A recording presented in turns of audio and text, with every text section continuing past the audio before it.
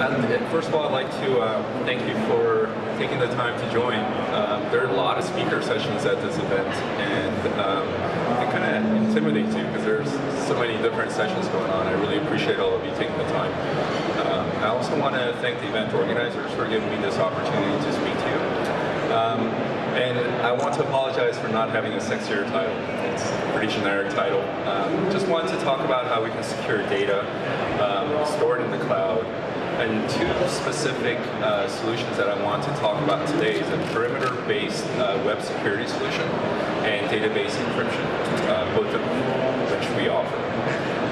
By the way, my name is Jaeson Yoo. I'm the Senior Vice President of Business Development for Penta Security Systems, and we'll start now. I wanted to talk a little bit about the current cybersecurity landscape. In my line of business, we work with a lot of enterprises. We also work with web hosting companies, but I also have the privilege of visiting a lot of different data centers, including cloud data centers. And there's always two different items that are always highlighted. One is the cooling. And the cooling is, they always show you how the data center is cool. And another thing is the amount of effort they put into the physical security in terms of access. You need to have your thumbprints or like all of these different codes to be able to actually physically access the data centers and the web servers and the customers that are in there.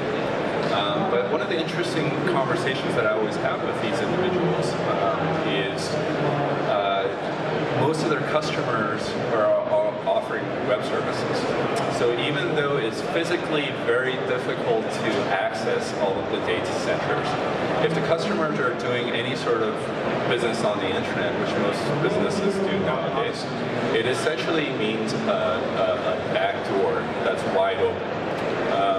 And one of the things that we're trying to change is this kind of physical security mindset. One of the interesting questions to me going forward as we go into all of these different wonderful things like IoT and big data and all of these things is that everyone is providing the infrastructure and everyone is providing the walls and all of the different scanning items to make sure that everything within the wall stays clean as possible.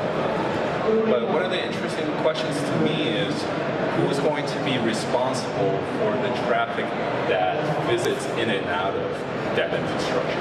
And that's kind of the things, that's one of the things that I really want to talk to you. According to Gartner, by 2018, there's going to be a 50% decrease in using network firewalls to protect web application attacks.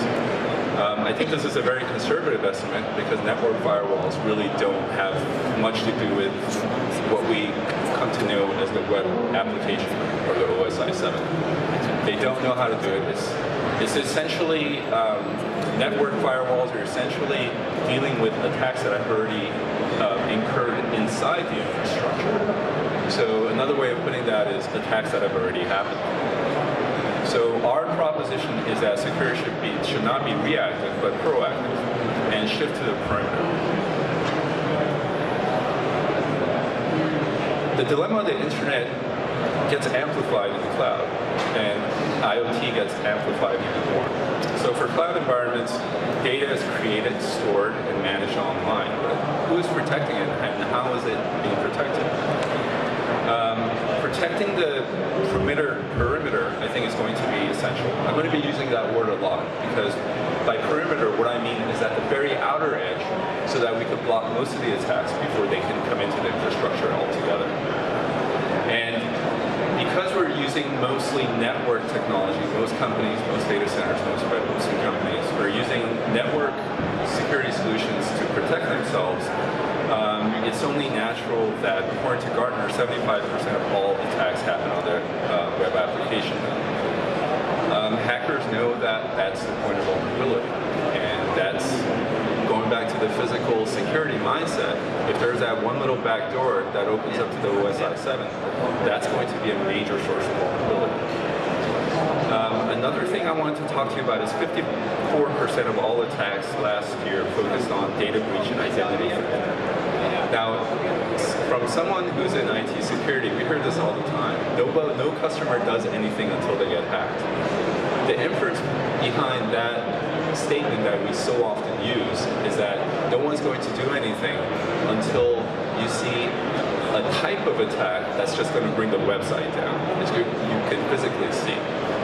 But if you look at the advanced web attacks that are happening all over the world, it's actually the attackers that kind of hide out in your web server or your network and then gain administrative access.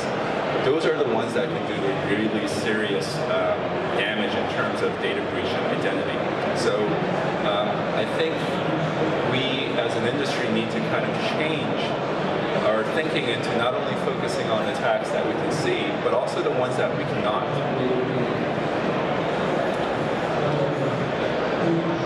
So enough fear stuff. So how do we protect ourselves? The cloud fallacy is the very nature of the internet is to be open. The more open it is, the better, because that allows more legitimate users to be able to get in there and use all of the wonderful web applications and web services that enterprises and customers offer. But so closing that to a point where you're going to block out the legitimate users is really not an option.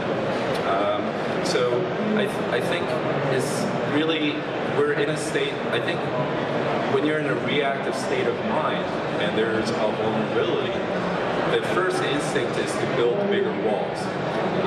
But what we think is don't build bigger walls. You have to keep it open. Just be smarter about having a stronger gateway. And the thing that is specifically applicable to that kind of thinking is the web application firewall. The web application firewall just monitors and filters all malicious HTTPS and HTTP traffic that's coming in through the OSI 7. That's just a fancy way of saying the back door that opens out into the internet is just inspecting all of the traffic that's going in and out. It stops attacks and web intruders before they can enter your network. The logic of this is that if you can block it at the network, they'll never be able to get into the network into the first place. So eliminate as much of the attacks as possible, while also letting in as many of the legitimate users as possible. But hackers still get through. The really talented hackers can get through, and especially with the attacks that you can see that I mentioned before, they're going to, what they're really aiming for is the data and the back-end database. So in order to secure yourself at the second layer, we think that a database encryption technology is essential, because if you encrypt your most sensitive data and it somehow gets stolen by a remote attacker, and remember at the back-end DB level, it could also be insider threats as well. Having it encrypted makes the data that they steal useless. So I'm going to talk about the web application firewall first. So as you can see here, the web application firewall is just the last gateway. If you want to think of it as a toll booth, if you want to think of it as a bouncer at a club, it really doesn't matter. It's just the guy that's guarding your door that gets inside your network. So if the good visitors come in, that's all we want. If it's going to be spammers, DDoS, hackers, crawlers, and bots, these are all the threats that we face today. We want to be able to eliminate as many of these as possible. The benefits of WAFs are multiple. It's a cleaner and safer network. As I mentioned before, we're trying to block as many of the attacks as possible at the perimeter. And you can really, it's been, our experience has been wonderful in showing customers that we're eliminating a lot of the attacks before they can come into the network altogether. It also provides with safe peace of mind because we're blocking, again, from the outside. But of course, security is meaningless unless it gives you performance. So as many of the attacks that you're blocking, you also need to let in as many legitimate users as possible. So if we have a web security solution that slows down your web performance or stops it altogether, that's going to be a major sore spot for customer attacks. And also it's built for PCI DSS compliance. Now, hardware versus service WAFs. According to Gartner, by 2020, 60% of web applications will be protected by cloud service WAFs. This is a natural transition, I think. We've been in the hardware business for 11 years. We developed a cloud software about 4 years ago. The only problem is that with these solutions, it's very expensive to buy appliances. And even when we provided the cloud software, we had to train either our partners or their customers to be able to run all of these. Now, there are a lot of network engineers out there in the world. There aren't as many application engineers out there at this point. So to be able to take a network engineer and to get them trained and familiar with the web layer is actually a lot of work. It usually takes at least 3 or 4 days of training for us. So it's a very difficult, and it limits the market. So what we did was we're now providing it as a service. So we give you a virtual machine on the cloud software, and then we monitor all the traffic that's coming in. If we need to blacklist, if we need to whitelist, we'll provide all of those services for you. And we believe that the trends are going this way with our competitors. So now we have an understanding of how web application firewalls work. I wanted to talk a little bit about choosing the right WAF. The WAF market is going to explode, and this is something that is effective at for a lot of different people, because at the very least, if you can block even a small amount of attacks, but still maintain the web performance that you had before, then that's a win-win situation. Of course, you want to be able to block as many attacks as possible, but we really choosing the WAF that's going to give you the balance of blocking as many attacks as possible, but allowing as many legitimate access as possible. That's going to be key in the future. So what's the criteria? Accurate detection rates. That relates to false positive detection. So let's say that we do a test and we send in 100 different attack patterns into the web server. Of course, you want to be able to block as many of those as possible, but the ones that you deem to be a web attack really needs to be a web attack, because if it's a legitimate user that's being blocked, that's actually marginalizing the amount of business that the customer can do. And so, false positive detection we think is very good. So it's not important to just monitor as many attacks as possible and say, we blocked all of these attacks. So out of all the attacks that you blocked, it's very imperative that you've accurately detected the web attacks. Ease of deployment and management is very key, and that's why we turned it into a service. And also pricing is very important. And because we've turned it into a service, we can offer to customers at a lower price than the hardware. Because remember, it's not just the cost of implementation, it's also the cost of having someone in your organization that can handle this.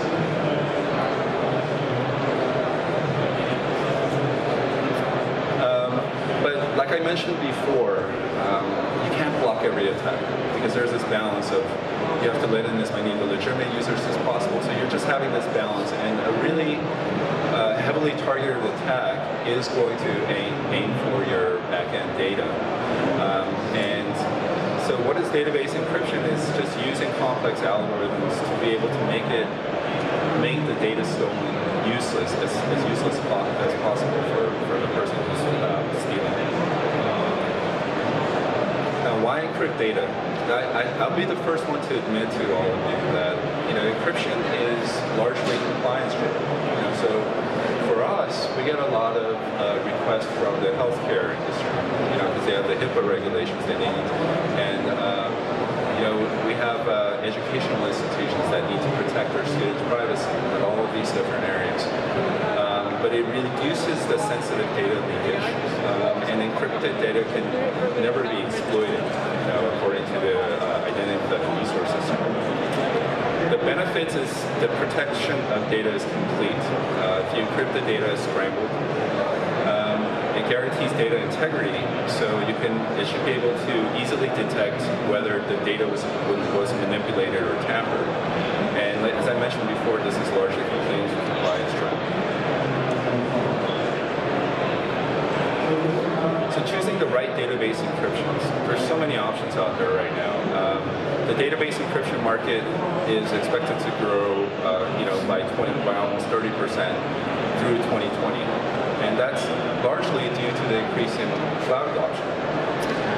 when you're choosing the right database encryption for you, it should support a variety of database environments, including open source DBs. I don't know how many of you work with MySQL or MariaDB, for example, but they release new products all the time. So when we have customers ask us for a version that they want supported, we either ask them to downgrade or upgrade to the latest, or in some cases we build a customized solution for that. It should also provide access control and DB audit standards. This is a lot of compliance-driven stuff, but it's very important.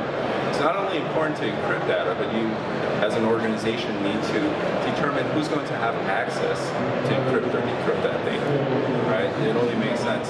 So you can encrypt by, you can control that access by IP address, for example. There are a variety of different ways of doing that. And also DB audits. When was this encrypted? When was this decrypted? All of this is to be able to leave a record for the compliance requirements. Now, we provide column-level encryption.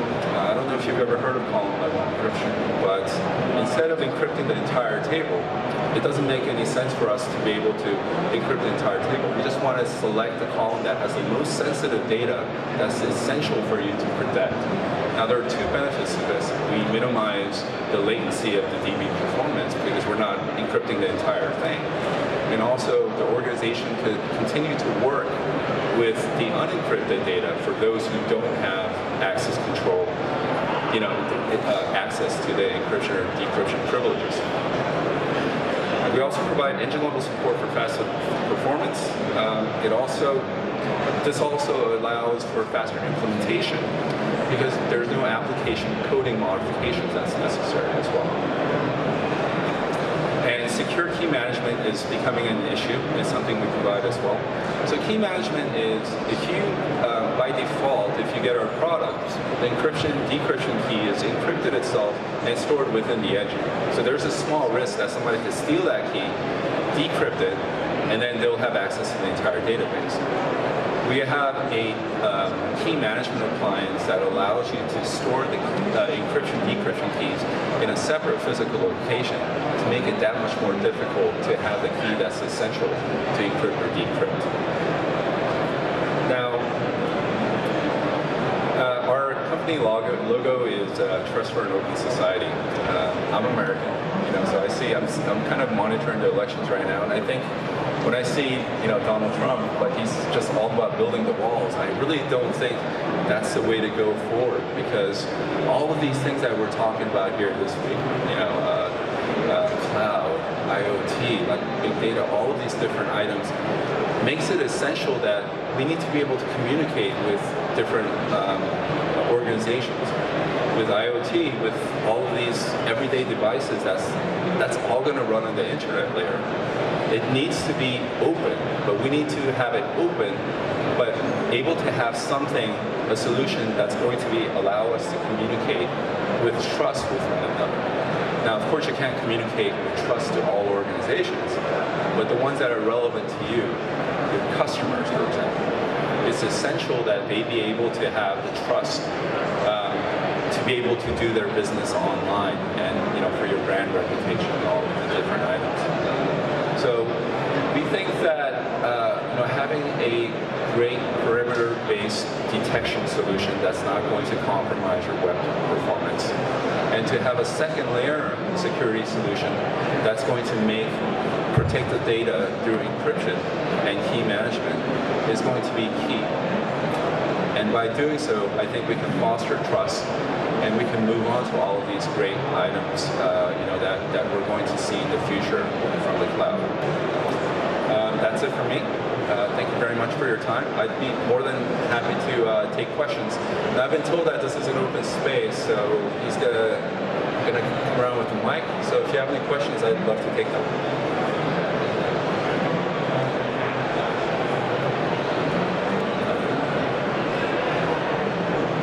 Wow, I don't get this in Europe.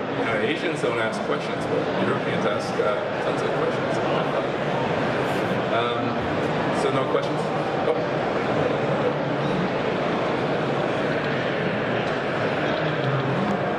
Hello. Hello. You mentioned the fact that the keys used to encrypt the database or stored in a separate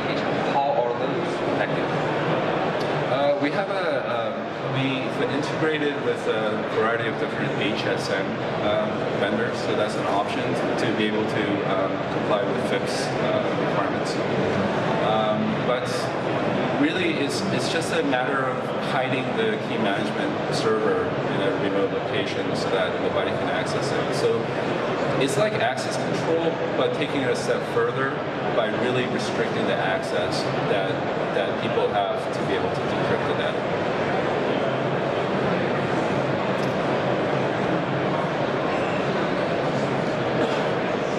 A follow-up question on the key management. So what about availability? Because if keys are not available, you cannot decrypt the database. Well, that's a hardware solution. That's the only hardware solution I'm talking to you guys about today. So hardware solutions. So anytime we sell any hardware, we very, very strongly recommend a high availability setup. Not to increase the amount of speed, because you don't need that for the key management solutions, but to have a backup hardware that's going to go on and function and replace any hardware failures that's going to happen.